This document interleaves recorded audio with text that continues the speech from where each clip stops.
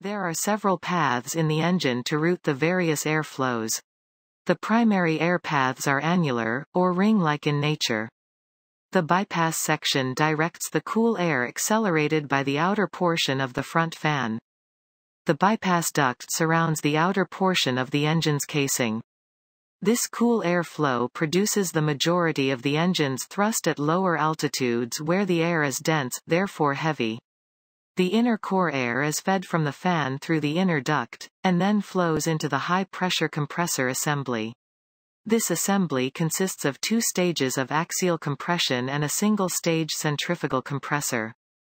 A bleed-off valve is located between the fan and the centrifugal compressor. The bleed-off valve is fully open below about 70% N2, begins closing above 70% N2, and is fully closed at about 90% N2. This valve unloads the high-pressure compressors, allowing surge-free operation of the engine at all power settings and altitudes. Ingested air is next compressed further by the centrifugal compressor before entering the combustion chamber. A small amount of this compressed bleed air, known as P3 bleed air, is used for several non-engine related functions, such as cabin pressurization and anti-icing. The compressed air passes through a diffuser assembly, and then to the combustion section. These diffuser tubes convert centrifugal flow to axial flow, taking the rotation or spin out of the air spun off by the impeller. After the fuel-air mixture is burned, the hot high-energy air passes through the high-pressure turbine into the low-pressure turbines.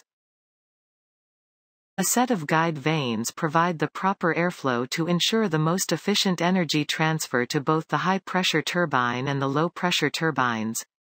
The majority of the energy generated is transmitted to the front fan by way of the N1 shaft.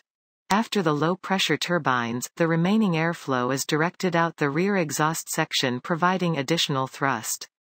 The exhaust section is fluted and acts as a muffler.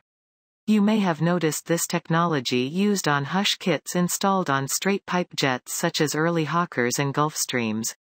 As the airplane climbs, the air becomes thinner. As a result, the fan becomes less effective, since the air being accelerated by the fan is very light in weight. Therefore, the core of the engine provides the majority of the thrust up high where the air is very thin.